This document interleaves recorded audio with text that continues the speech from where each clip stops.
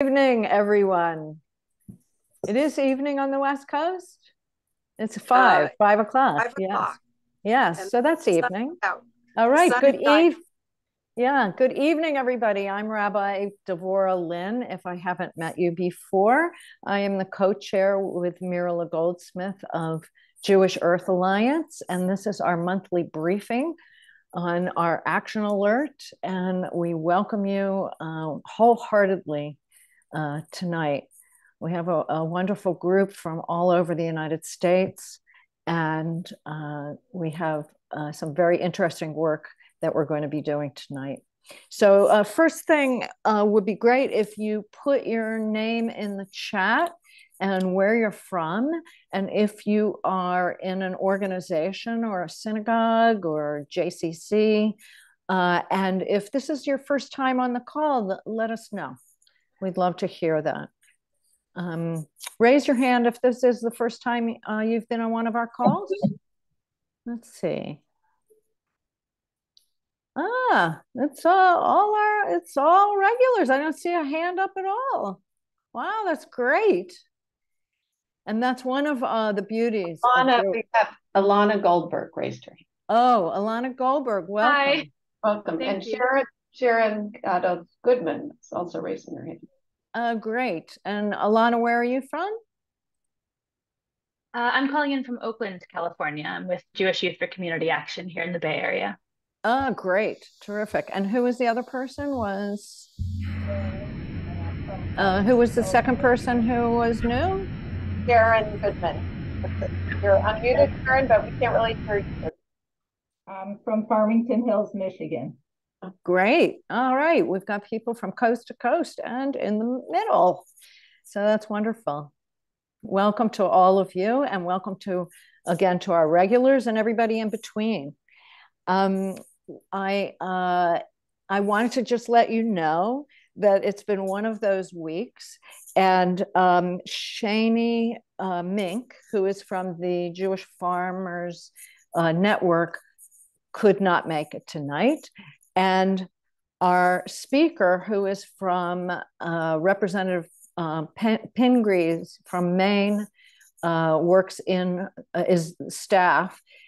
There was an event that her boss, the representative, is holding tonight. And so she's going to come on later in the call. So we're going to change our agenda order a bit tonight.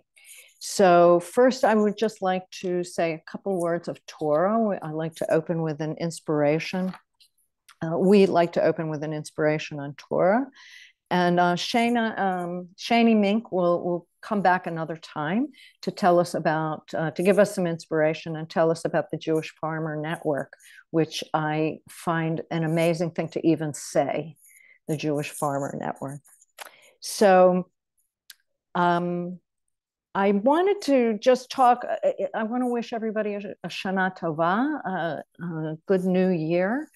And I hope that your Elul, the month before of preparation, held some inspiration and enlightenment for you, and that your holiday services or whatever you did for the Rosh Hashanah this past weekend was inspiring. And now here we are in these days of Yamim Noraim, the days of awe, and the period of time where we are supposed to work on ourselves, take an accounting of ourselves, and think about the last year, but also think about what we want to do into the new year. And I don't know about you, but how many of you might have been raised with the idea that you had a good angel on one shoulder and a naughty angel on the other shoulder, and they were always whispering in your ear, and there was this conflict going on? Raise your hand manually if I see some hands going up there, and let me know. And so I imagine that if you had that in your background, that you also, if you were in a religious school or raised in a observant family who went to high holiday services, that you may also have had the impression that there are two books up in the sky that God is mulling over, and there's a book of death and a book of life. And I'd like to reframe that a little bit, that the book of life I like to see as a book of enlivening, that it helps to increase things.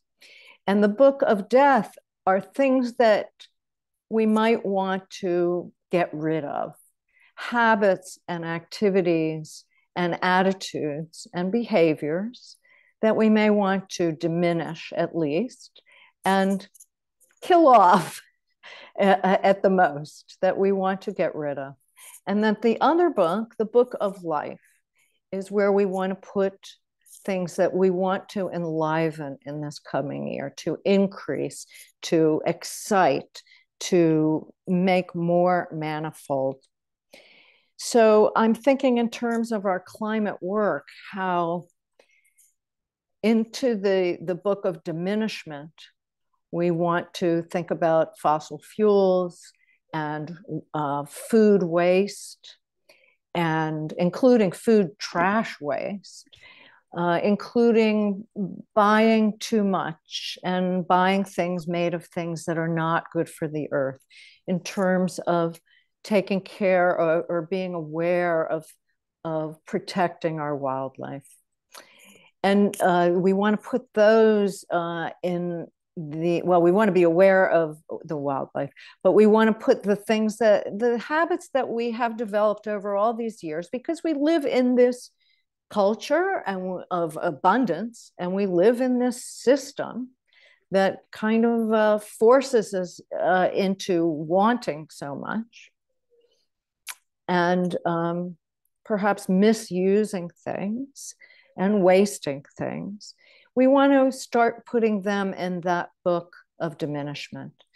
And into the book of enlivening, we want to put things like composting at home, even if it's just on our countertop, with a system that hopefully your neighborhood or your city or your town can promote. We want to put in, let's see, let me think of other things.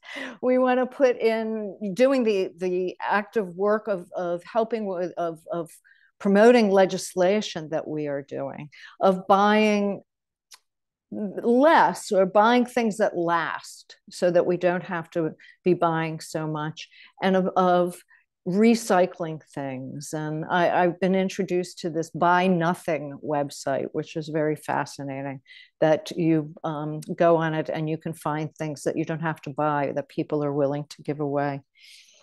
And so I envision these two books to hold them and to share them with other people who you want to get involved with the work that we're doing, to enliven those things that we may not have been used to that are going to be healthy for the earth, and to diminish those things that are not healthy. So let's dream this new year of 5784, of the world we want to let go of and the world we want to thrive in. And I pray that using these two books as a metaphor will help us to do that, and that our best dreams will come true.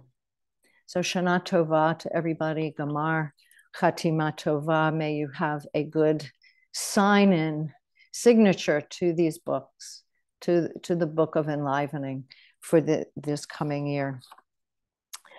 So I want to turn over the frame to Phyllis Blumberg, from Pennsylvania, who is on our steering committee. And she is going to talk to us about our wonderful lobby day that we had at Tisha B'Av, and how a great success it was. So I think that we should do a little success dance here to Cool and his gang. Celebrate good times, come on. So come on, Phyllis, tell us how great they were. All right, we were great. We were great, and we're going to get greater. Our lobbying over the summer on Tisha B'Av was really a huge step forward for Jewish Earth Alliance and for all the other people who joined us. We went originally from being letter writers who sent the letters off, and this is a couple of years ago, with people going to their offices and saying they're representing other people, to during COVID, we sent letters ourselves.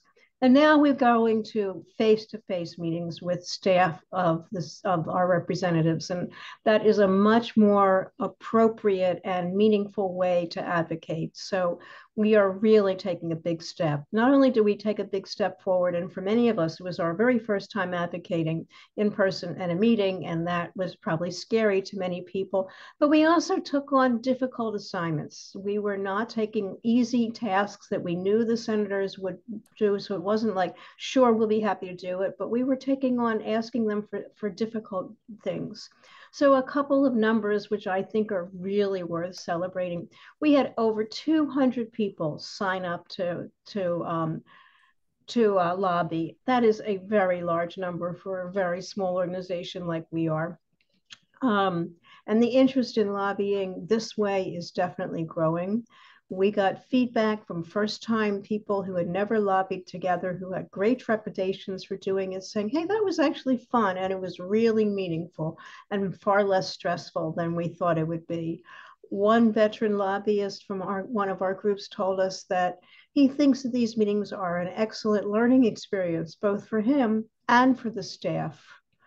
So how many people did we meet with? We met with 27 Senate offices and one meeting with one senator.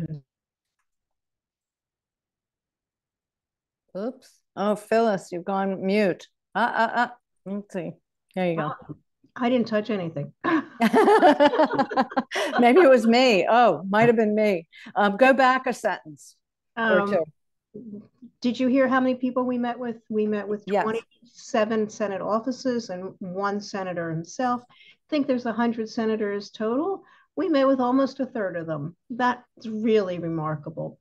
And this time we met with many more Republicans than we had in the past. And they're much more of a challenge because they may not even be in the same camp that we are in terms of the book of what we want to include and what we want to add to and what we want to take away. And some people may have felt, well, we didn't get the results we wanted, but I don't agree. I think we got the results that we could have anticipated. These issues were complex. The rules are slightly different. In order for people to sign on to bills such as the Wildlife Act, Recovering America's Wildlife, we want it to be a bipartisan effort. So the rules that the senators made was for every Democrat that signs in, a Republican has to sign in. And that makes it much more difficult for us to talk to people and say, will you sign on? And the Farm Bill is complex.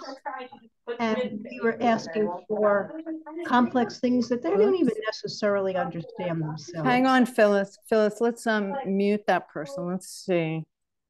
I want everybody to be able to hear you clearly. Let's see. I think it's we're done. good now. It's Keep done. going. Good. Okay. Thank you, Amy. Okay. Keep going.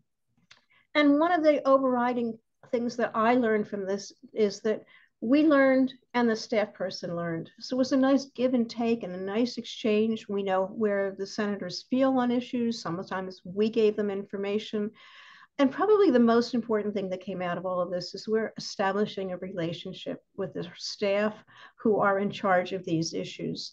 And when we come back to them in the winter, and we know we will, they'll recognize us and it'll be more friendship. It'll be more person to person as opposed to much more formal. So I just want to say that I think we all ought to celebrate, give ourselves a pat on the back, and realize we've done a great job and we're only reaching our stride. We're going to get better and better because we're going to be lobbying again in the winter for Tu B'Shvat, and we're gaining strength. We're going to gain strength in numbers of people lobbying, and we're going to gain strength in how much impact we have. So yasher koach to all of us, and may we go from strength to strength. Yes, yasher koach, from strength to strength. That's very good. Wonderful. It's wonderful news. It's really was a fantastic lobbying couple of days, and really great to see the participation that we had, again, across the country. So next, I would like to introduce Judy Berlfine, who is on our steering committee, and she is our action person for our network meetings, and she's from Ensenada, California, just north of San Diego. And Judy, go ahead and tell us what we're going to be doing tonight. Okay, everyone, I hope you're all ready because now you get to go to work. Usually we have our speaker first to kind of get you prepped, but because, as Deborah mentioned, because of her schedule, we're going to be doing the action now, and then you can relax, and when she comes on, and you can learn more about her work. And what we're going to do tonight, I assume many of you have heard about our Rosh Hashanah card campaign. So we created... Yeah, I think so. Okay. Oops. Someone got unmuted. Mute. Was it me? Like Elaine Levy and Bob Schloss need to be muted. Okay. I see a few other people who are unmuted. Corey Gottesman, if you could mute. I'll mute. Our Rosh Hashanah card campaign. Amy, if you can share your screen and I can show everyone the cards. We have created these beautiful cards that Amy will show you shortly, designed by Amy Cohen. And we are returning to some of our original roots by writing these cards, and we're going to send all of the cards. Oh, more people need muting. Elaine Levy there. We're having technical difficulties. If you just bear with me a minute. Okay, take your time. So everyone sit tight because this is a little confusing. We have these beautiful, gorgeous cards that our team in Washington, D.C. has many, many of them, but they're all blank. So tonight we're going to be writing the message that goes inside those cards. And the way we're going to make it happen logistically. Okay, so here's our beautiful card. It's all these hands reaching up to the earth, and Lishana Tova for Rosh Hashanah. What I want you to do now, you can go to the next slide, Amy, is I want you to open your email, and I want you to start an email and address it to letters@JewishEarthAlliance.org. That's the first important step of this project. And let's see if I can see anyone. If you've already done that, physically raise your hand so if I can get an idea of how long it will take people to do it. The email address is letters@JewishEarthAlliance.org. Sometimes it's a little confusing to open your email while you're on Zoom, but I am confident that you will be able to do that. So I haven't seen any hands go up, and most of you have your video muted, so I can't even see you. But once I see one person with their hand raised, that they've opened their email. The cold out. So actually the Okay, and whoever that person is, thank you for muting them. Okay, I'll give you a minute. People look a little, oh, Louise raised her hand. Wonderful. Okay, so that's the first task. The second task is to stop for a minute and think about some things that has impacted you related to climate change. Like, for example, in my letter that I've written, I wrote about the fact that we canceled 2 train trips. One was because of fires and the other was because of floods. So these emails you're gonna address to your member of Congress. Maybe I'm getting ahead of myself by telling you the content. Let me give you the whole overview picture. You're going to address the email to your three members of Congress. So for example, my email says, Dear Representative Levin, Senator Feinstein, and Senator Padilla. That way we know who all your members of Congress are. We're going to transform your single letter into three letters, one for your member of the House and one for each of your senators. So start your email by addressing it to your three members of Congress so we know who to deliver these cards to, because we are physically going to go onto the Hill and deliver these cards. So once you can't open your email when we're sharing our screen. I'm looking at Martha Blumenthal's comment. If I get out of it, I lose the entire Zoom. So I normally could, if you didn't share your screen, I could click on an orange, but now I only have red and green. So see if you can click on escape to minimize it and make it smaller. That worked for me. Okay. Can you or what you can do alternatively is in the upper right corner of the Zoom. I got it. There's a little icon and it says view. If you click on that, you then click on the option to exit, what's it called? Exit full screen. I think he said he got it. And then you can get into your email and still keep the Zoom going. Perfect. Okay, thanks for sharing your questions and your answers. That's really helpful.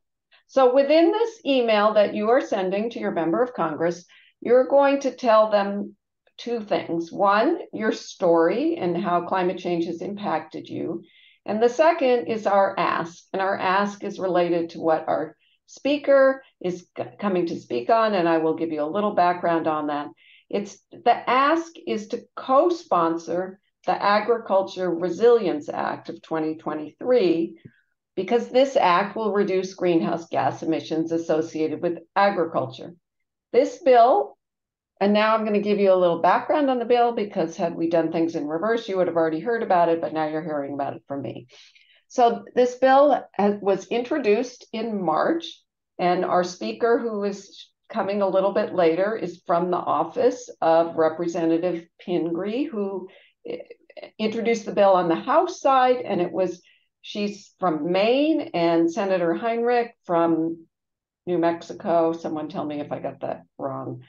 On the Senate side, the bill already has 13 co-sponsors in the Senate, and it has 44 co-sponsors in the House.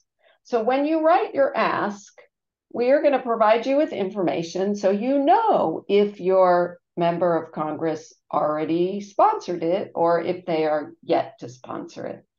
So if they have not sponsored it, you can say, please co-sponsor HR 1840, the Agricultural Resilience Act of 2023, to reduce greenhouse gas emissions associated with agriculture. If they have already co-sponsored it, you can thank them.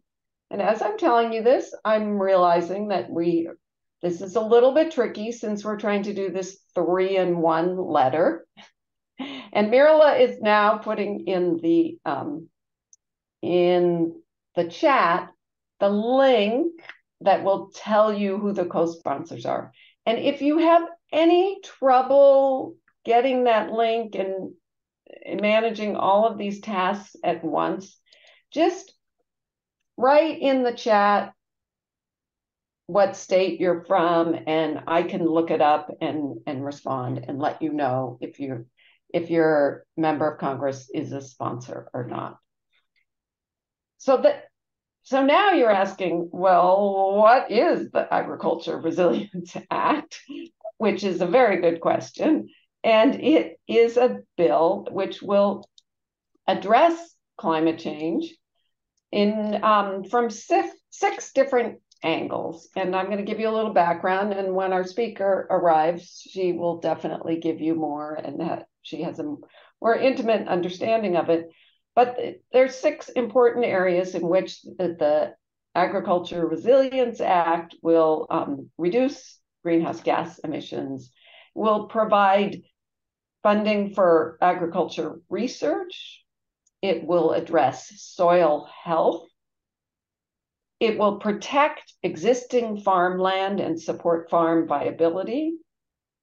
And then here's some other interesting things. It'll support pasture-based livestock systems. A lot of you probably know about regenerative agriculture and how pasturing the animals can improve the soil health.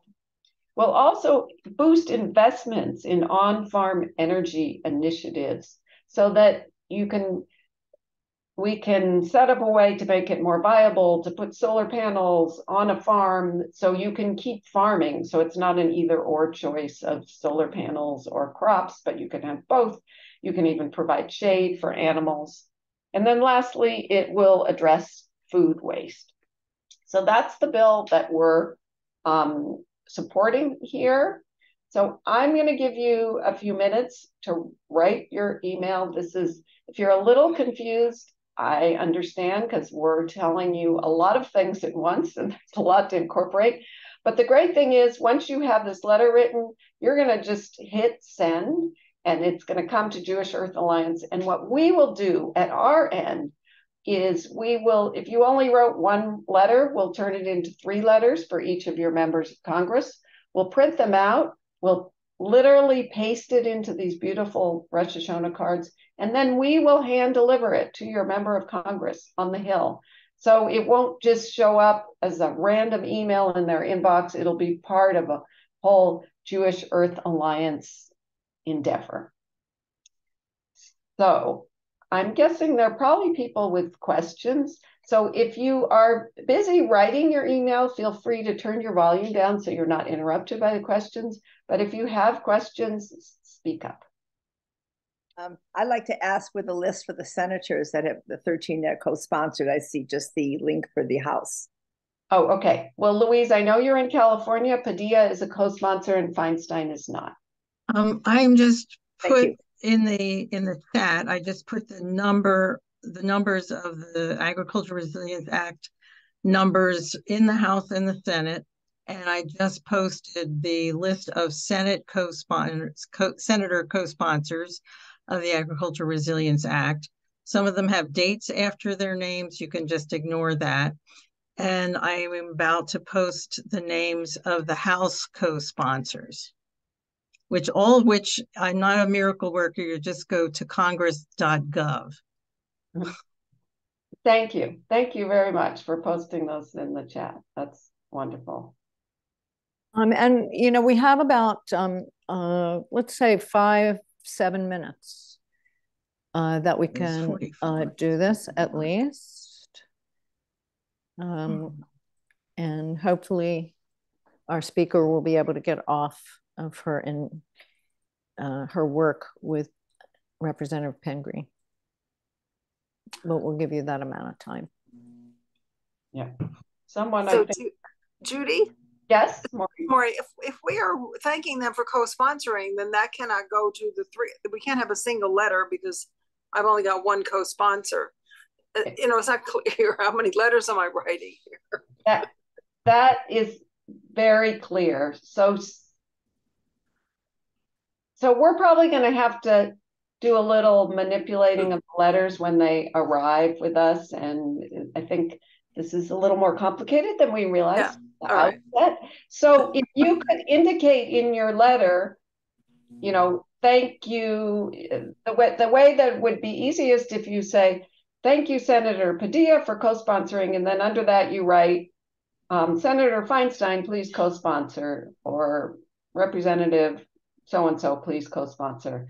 That way, when we convert your letter into 3 letters, we'll know who's sponsor and who's not. Yeah, I'm pretty sure I won't be done in 3 minutes, but do the best you can. And if our speaker's not here, then we'll give you a little more time.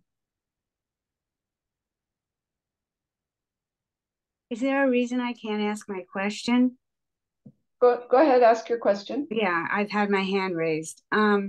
So if this is so complicated for us to do, and we're people who are actively involved with this organization.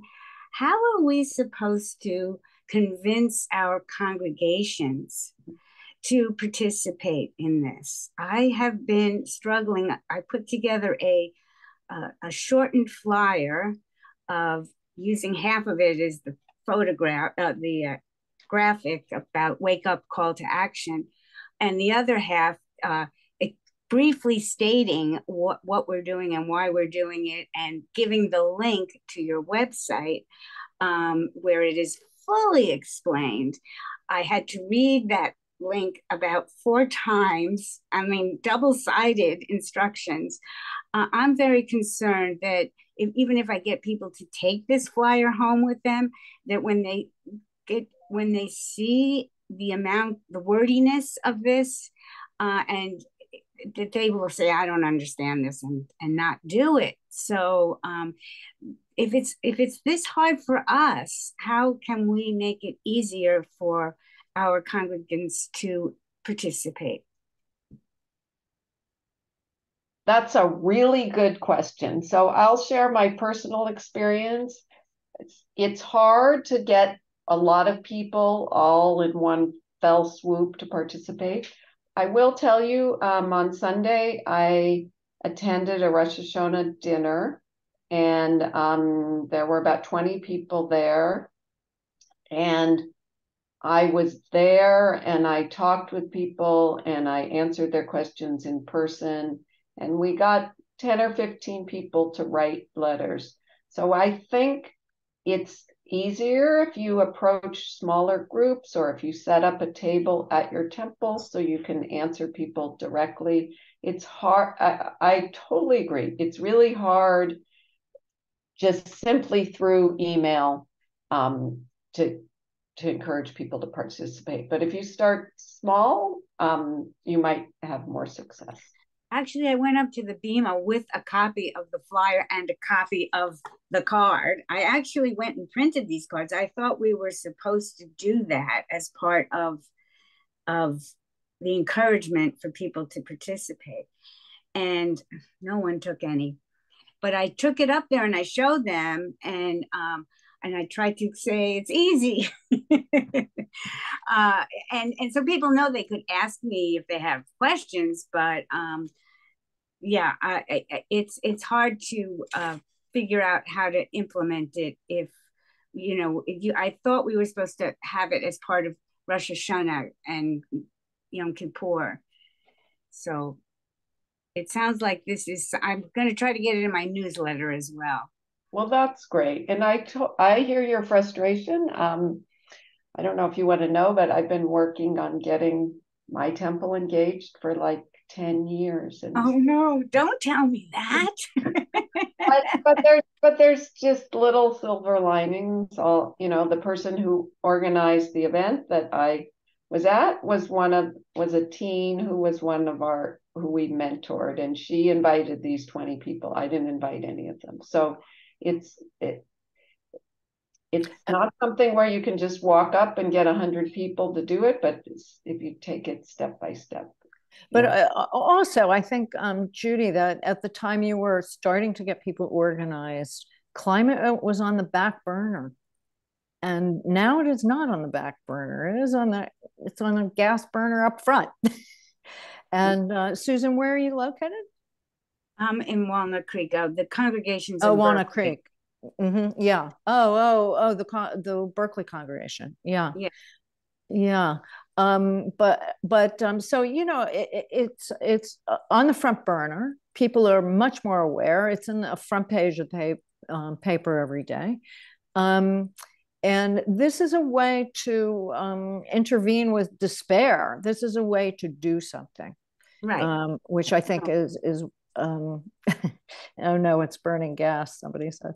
I just also want to make one more comment that we really should welcome Ilana Goldsmith, who joined us today. I encouraged her because she should tell you who she represents, and she can bring in some young people to help us with our cause. Yeah, exactly. Yes, I saw Ilana is with the I'm sorry, it's the I've got my. I'm with the Jewish Yes. Youth for Community Action, or JEA, Yes, here there you in go. the Bay Area. Yes, great. Yeah, we're very happy that you came tonight.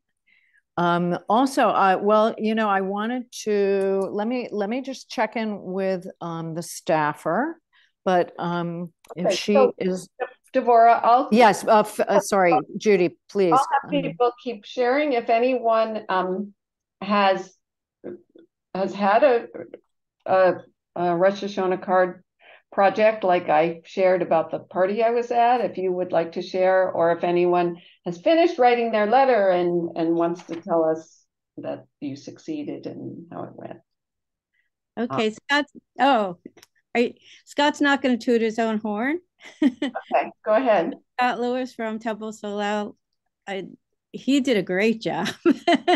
and I did my cards. He handed me 6 cards and he printed them up. And Scott, could you talk about what you did at our reverse Tashlich? Oh, sure. We had a Tashlich ceremony on Saturday, reverse Tashlich, of all things, taking the stuff out of the water there. Right. And we thought that would be a good place to have these postcards. So we had a little table there and explain what the story was. And we had all these beautiful postcards from the group there that we printed at FedEx and gave them out there. And then, so we'll do that. And we'll go through another round. I just sent in something to our communications person to distribute that and tell us so folks can drop off the cards at Yom Kippur.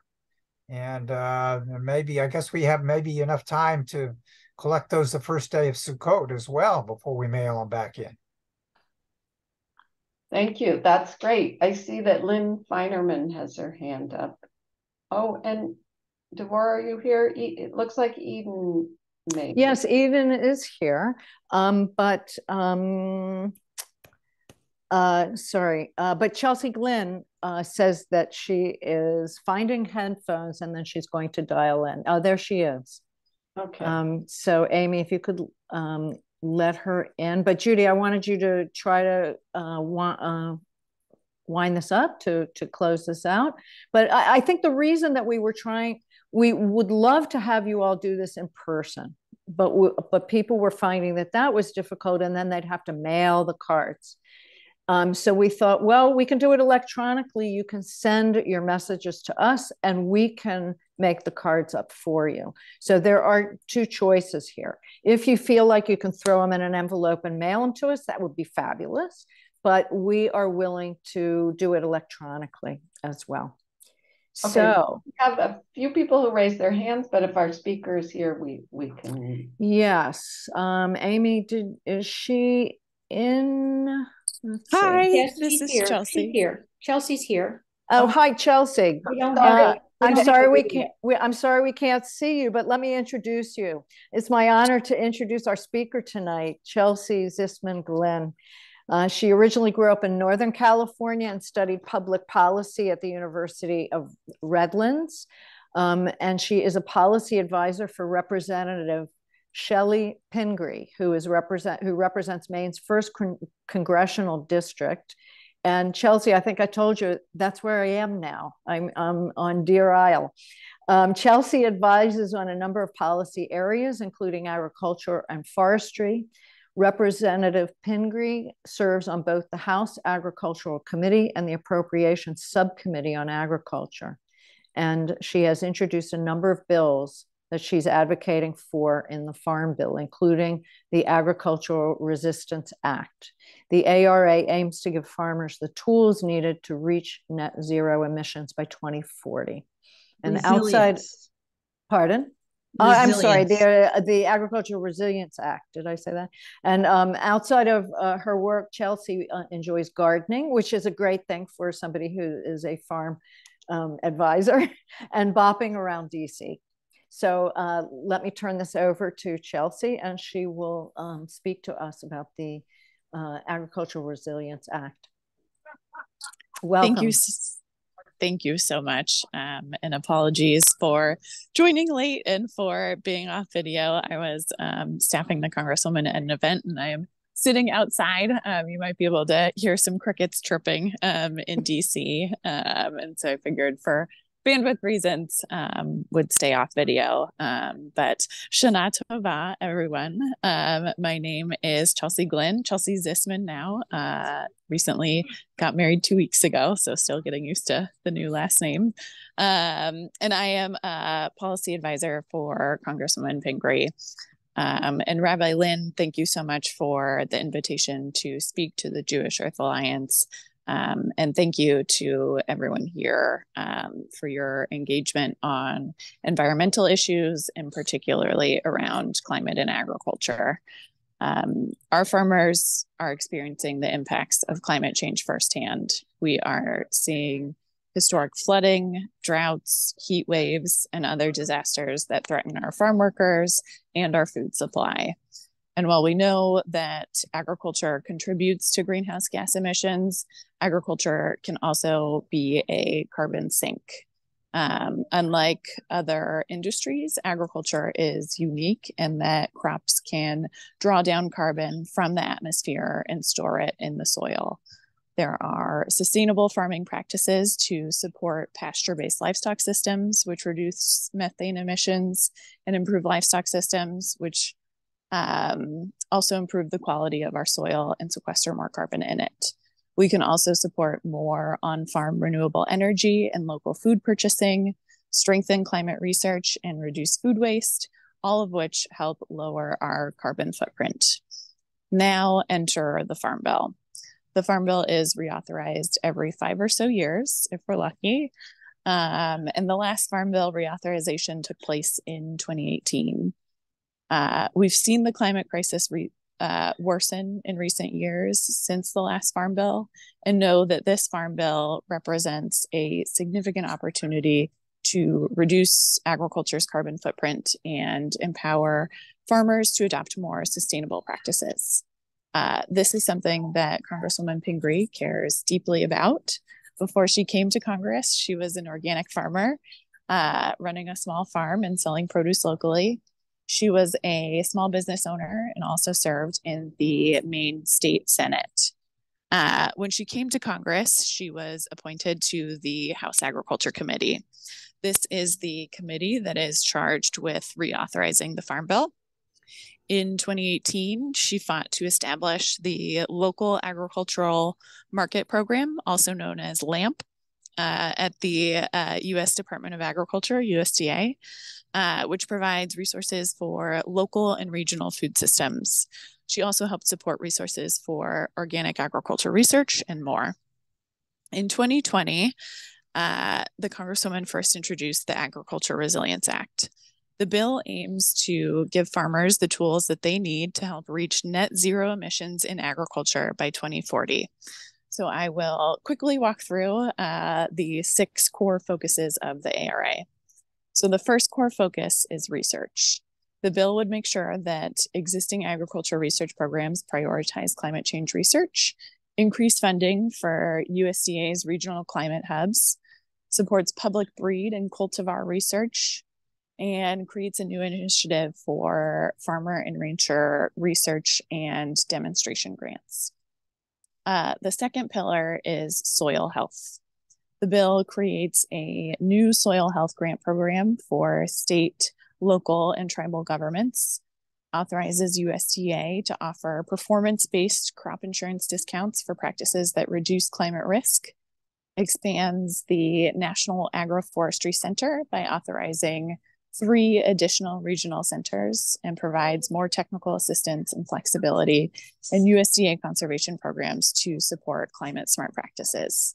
It makes significant investments in existing USDA programs like the Environmental Quality Incentives Program, also known as EQIP, and the Conservation Stewardship Program, CSP. We were very excited to see historic funding for these programs in the Inflation Reduction Act, and will be fighting to ensure that these funds remain in their intended purpose in the Farm Bill. Another pillar of the ARA is protecting existing farmland and supporting farm viability.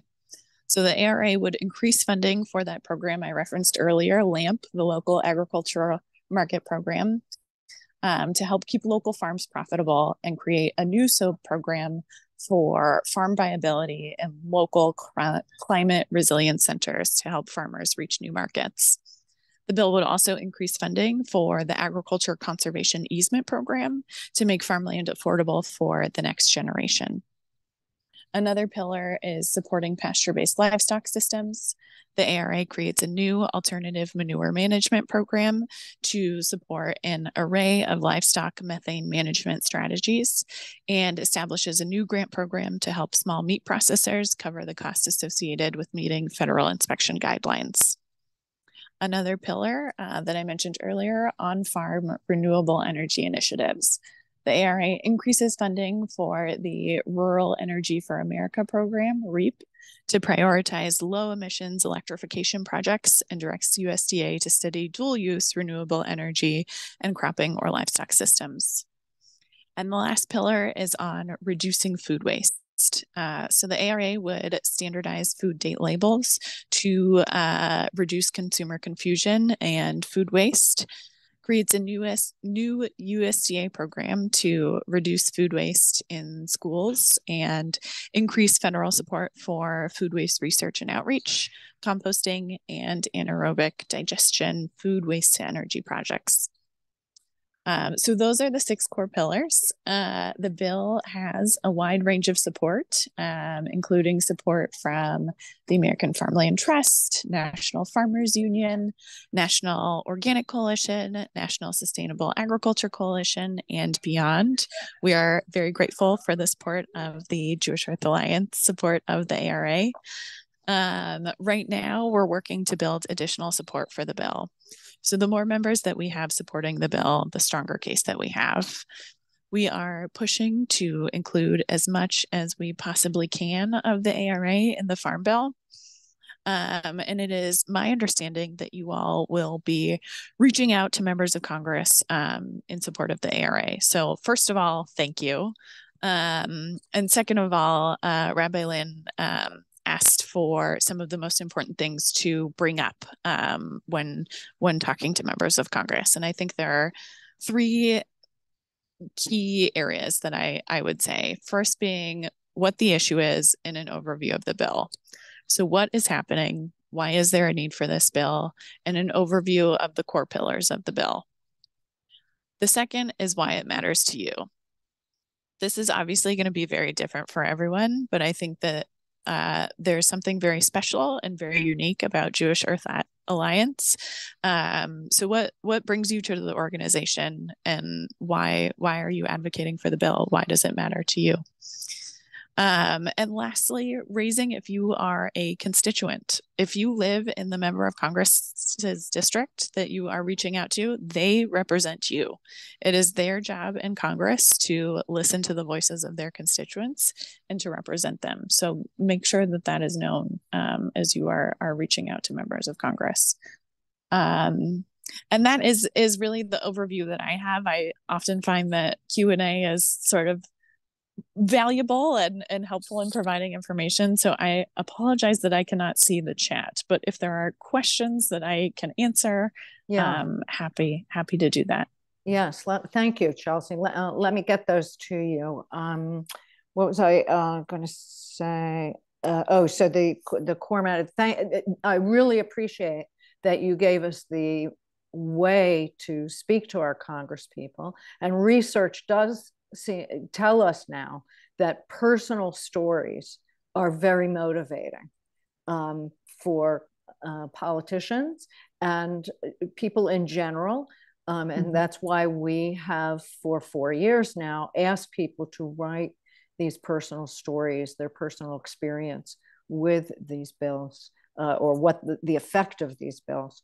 So I have one question in the chat, and then I'll take questions if you raise your hand. About does the from Lynn Feinerman, does the agricultural bill deal with pesticides and fertilizers at all? Yeah, so it, to my knowledge, doesn't specifically touch on pesticides and fertilizers, but rather sort of provides these incentives for sustainable agricultural methods, whether it's, low and no-till farming, supporting, perennial crops, these types of things, supporting pasture-based management, rotational grazing, these sorts of things, really encouraging those types of practices and providing resources, support for, organic cost share certification, helping folks transition to organic agriculture and reduce, reliance on pesticides and other types of things. As I mentioned before, the Congresswoman is an organic farmer, and so knows this very deeply. And so that has been, a big aim of the ARA, is providing incentives for that. And I saw someone just pop up, organic cost share. So that's USDA provides resources for folks who are transitioning from conventional agriculture to organic agriculture. And so in the Agriculture Resilience Act, we would increase the cost share from, I think it's $750 now to $1,500 to help organic folks transitioning to organic make that transition. Great. Terrific answer. Thank you. Very complete. I forgot to mention at the beginning that we are going to go over our usual time of top of the hour to 15 after, since we have this action included in the meeting. And so if you can stay, and we will be answering more questions or asking more questions with Chelsea, as well as answering questions about the action. And I also have a special guest, Idon Goldenpine, who would like to tell us about his work for his bar mitzvah. So if you can stay for that, that would be great. So Judy Zinger, can we unmute? There you go. You have a question. Yeah, thank you. You kind of answered it. I put in my letter that this bill would lower carbon and well would prevent more carbon emissions and actually reduce carbon in the atmosphere through regenerative farming. That is true, is it not? Yeah, absolutely. And a core goal of the Agriculture Resilience Act is to help farmers and help the United States reach net zero emissions from agriculture by 2040. And so all of the policies laid out within the bill are, again, going back to that goal of reaching net zero emissions in agriculture. Great. Maury, did you have your hand raised? Thank you for that question. Excellent. Thank you. I'd like to ask you if I. Oh, do you have a phone? If I present this group, how long is this program going? Which program is that? The Rosh Hashanah card program. Oh, the deadline is October 5th. Is that right, Mirala? And we are going to deliver. That's right, October 5th. And we're going to deliver them the following week. Fabulous, okay? Thank you. Okay. All right. Maury, did you have a question or no? I thought I saw your hand raised. We can't. Let's see. Can Maury? Right. No, my hand. I'm trying to copy stuff from the chat. Okay. But there's an interesting event I'm going to go to, which is Ask an LA Times reporter. There's a question and answer period on climate issues, and that's actually happening right now. So I think I'm going to. It's going to be interesting. Okay, you've got conflicts of climate. But it's about climate. Thank you. Okay, great. Thanks. Laura, we have two more. Phyllis Rubin and Rachel Macliffe have their hands. Okay, Rachel Macliffe, did you have a question? I have three of them. Oh boy, can you let's go with one and okay. Is there a way to track whether parts of this wonderful bill are put in the farm bill? And is there a way to see what is remaining? I have other questions as well, but I will cede the floor to others. But I'm interested. But that's a really good. What's adopted and what isn't. Yeah, absolutely. It's something that we're going to be following really closely. And I can, after this, share my email address with Rabbi Lynn and share it out with any folks who are interested in following it, through its process throughout the Farm Bill and beyond. We're trying to make as much progress as we can in the Farm Bill, and then, seeing what's left after that and how we can continue to push the measures that aren't included. And I should say too, we've seen USDA do a lot of really great work on its own. They just released funding for a measurement, reporting, and verification program for carbon sequestration. And so we'll continue to work with USDA and work with other agencies, even outside of the Farm Bill, to help push some of these things. So we can keep in touch on our wins in the Farm Bill and the work that remains to be done. Thank you. Good, yeah. A good political question. Phyllis Rubin. Hi. Chelsea, I was just in Washington at the beginning of last week before Rosh Hashanah with the National Farmers Union, the Pennsylvania chapter of the National Farmers Union, lobbying about the Farm Bill.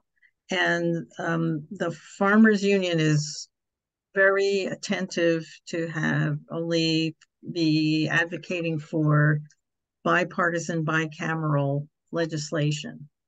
And the Agriculture Resilience Act, as wonderful as it is, and I personally strongly support it. And in my background, these are the heirloom tomato mixed quarts that my certified organic produce farm sells. They don't even have it listed because they think it just doesn't have a chance because it's not bipartisan, doesn't have bipartisan support. And instead, so I'd like to hear what what Congresswoman Pingree's feelings are about that and her response. Instead though, they have a whole long list, but there's the very similar Strengthening Local Processing Act and Local Farms and Food Act.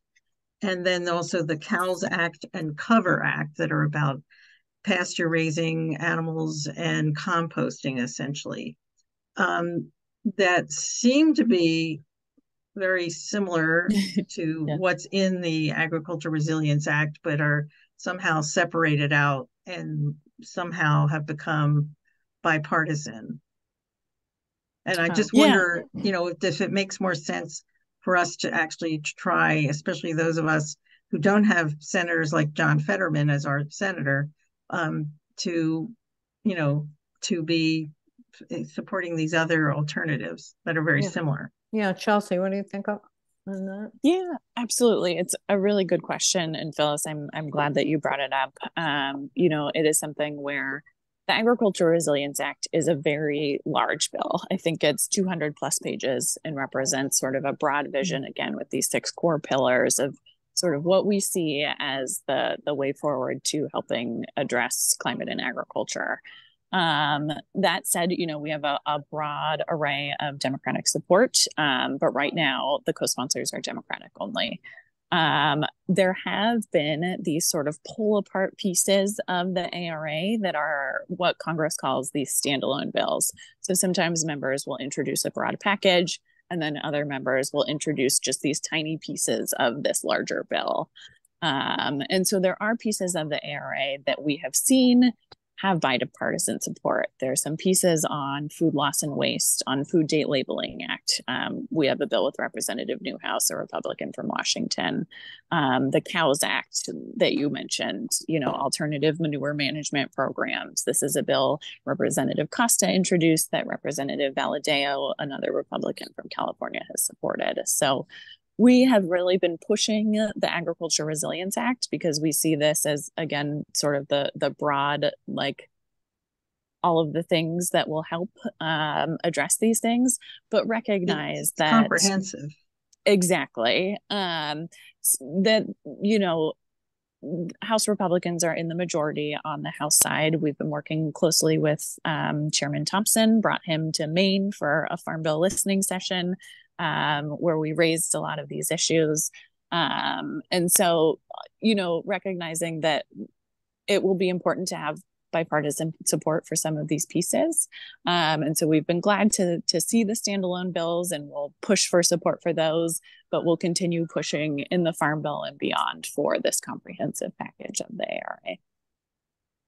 Great. I'm glad we got an overview of that. And on that, our bar mitzvah candidate has a question. Where did it go? He was asking, I just lost it. Let's see. Which districts currently have centrist representatives that currently oppose this bill that could be major targets for persuasion? A very strategic question. Yeah, and mazel tov to the bar mitzvah candidate. And it's a really good question, and one, I think that there are different websites that represent the folks that are, more moderate. There's a caucus, actually, the Bipartisan Problem Solvers Caucus, I believe. And its members, both Democrats and Republicans, that are really working to find, common sense solutions in Congress that can make it across the finish line. And so I would say certainly worth looking at members of that caucus. There's also a caucus, the Conservative Climate Caucus. These are Republicans in Congress that are, looking at climate change and possible solutions there. And I'm pretty sure you can just Google Conservative Climate Caucus and the list of members on that caucus will come up. And so there's some common ground there that I think is helpful in starting a conversation about these types of things, and would certainly encourage you all to look at those folks too and reach out to them. Okay, let me take one more question from Livona Grow. Hi, I'm with the Unitarian Universalists, and we actually have a conference in town here in DC next week on this topic. In this bill, one of the marker bill, these bills are what we're going out lobbying on. So I wanted to continue with that theme about approaching Republicans, and I presume the cost is part of the problem as well. What is some of the language that might resonate with them that you might suggest that we touch on, or what information could we gather when we meet with those Republican members that might be useful to you to feed back to you about their positions? Yeah, absolutely. I would say just about every member of Congress has a farmer in their district, represents a farmer. And if they don't represent a farmer, they represent people that eat food. Everybody eats food. It's one of the reasons why I love agriculture, is because it impacts everybody.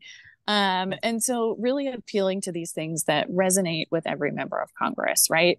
These are farmers that are seeing, you talk to any farmer and they'll say, I experienced, in Maine, we have farmers last year who were experiencing drought. This year are experiencing flooding, and that's impacting their crop yields.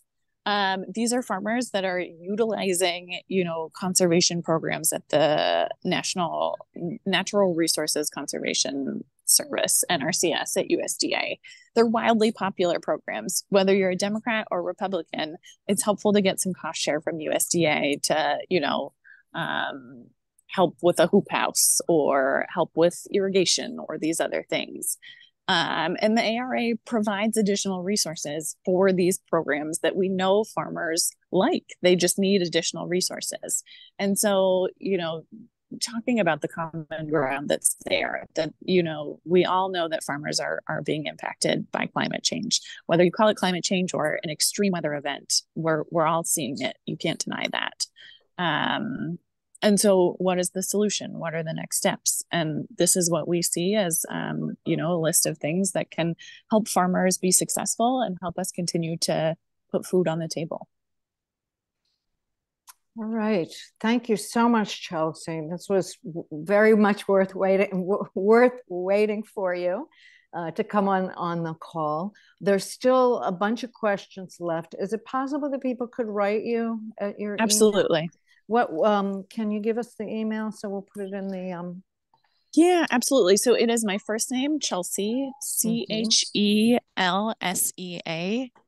dot, and my last name is Zisman, Z as in zebra, ISSMAN, at mail mail.house.gov, as in Victor. Okay, Chelsea, whoops, I've got an extra A in here.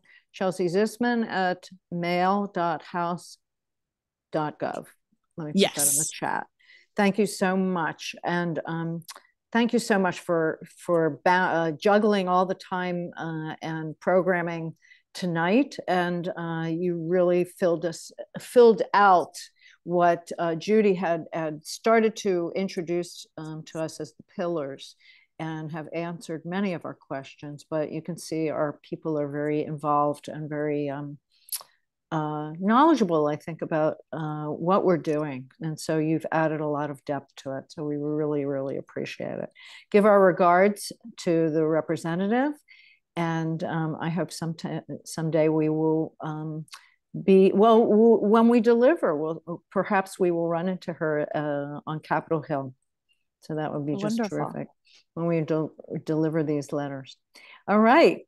Mirla wanted me to tell you all how many, we received 13 letters. 13 letters. Let me see, what else did you say? Oh, so we're hoping that the 30 more participants that we have will also send letters. And if everyone does, we will have over 120 Rosh Hashanah cards to deliver just from tonight. So that would be fantastic if when we get off the call, you're able to finish them and send them to our email address. I want to introduce you to Idan Golden Pine, which is such a great name for a climate advocate. And he is having his bar mitzvah in November. And can we spotlight Idan? Yes. There we go. Where is he? There he is. Idan, can you come on? Can you turn on? We saw you. I can't spotlight him unless he puts on his camera. Put on your camera. Here he comes. Yeah, I can't hear. Oh, you can't hear? I can't hear. I can't hear. There you are. There you are. Okay, this is Mom. We can help with that. Can you hear now? Can you hear me now? Nah. Oh. All right, so we can help with that. We're hiding in a different room to pretend we're not here, but yeah, Zoom client is. If you can wait just 1 minute, we will. Well, yeah, now I can hear. Okay. So, okay, while we're waiting, can I ask Judy, did you have any other things that you wanted to close out? Oh, all right. Wait a minute. Here we have you done. There you there? Is it working? I think so. Okay. So, I mean, I can't see myself, but I hope everyone else can. Yes. So Idan Golden Pine lives in Arlington, Virginia, and he's a student of Joel Nove, who is at IPL in the DMV, the DC, Maryland, and Virginia area, and on our steering committee as well. And Idan became, well, I wanted to ask you, how did you become excited and interested in climate issues? Well, I've kind of been interested about this my entire life. I mean, in the March for Science of 2017, I remember doing something climate related, whether that be a poster, and I've done that pretty much every year since. I've done at least something climate related. I'm extremely passionate about this issue. I always have cared about the environment, and I've realized, like, for a while, that this is actually a very pressing issue, and I feel like a lot of people my age are ignoring it. Especially in middle school, when people are just not politically minded at all. Right. And so what did you decide to do for your bar mitzvah project? So I'm going to set up a lobby, a booth in the lobby of my synagogue during Hoshana Rabbah and the 22nd of October, which is bit later than the deadline of the cards. I hope they can still be mailed in. And then I'm going to get people to be able to write their own cards And I'm also going to put this on the synagogue's listserv so that more people come on those dates to get the cards. So for those who may not know, Hoshana Rabbah is the last day of Sukkot, and you can write on that day. So that's a good time to have it. And it's a day for gratitude to the source of all creation, for protection so that we are able to grow crops, so that we are able to have food. And in this country, an abundance of it. I'm sorry that the person from the Jewish Youth Climate Movement has signed off, but I know that you said that they were also influential in you getting involved in climate issues as well. Is that what you said last night when we talked? Yes. However,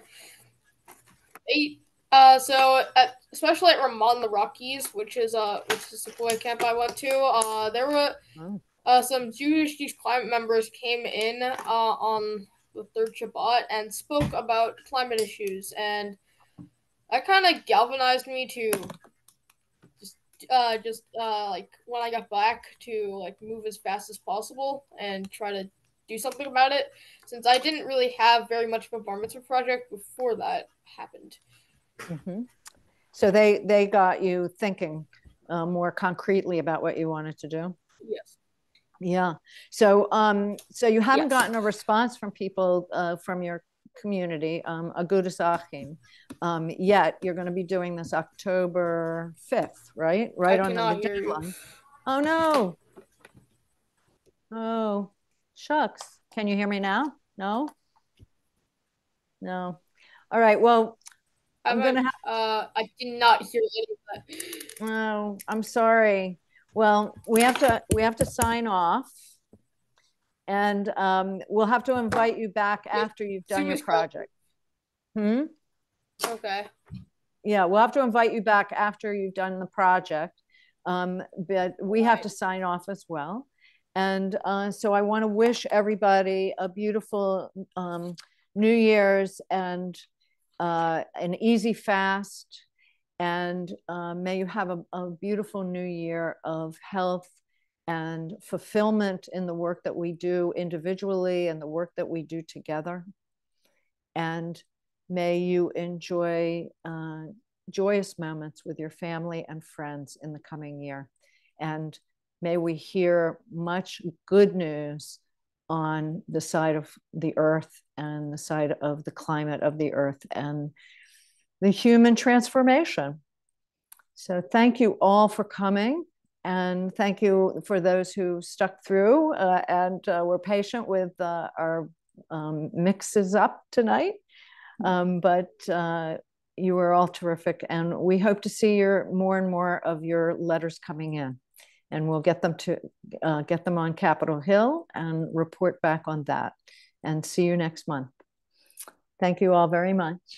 And thank you to my tech people. Thank you, Amy and Mirala, for definitely helping out tonight with tech.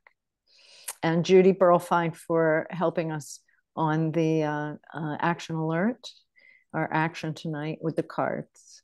And thank you, Idon, for your continued work on climate.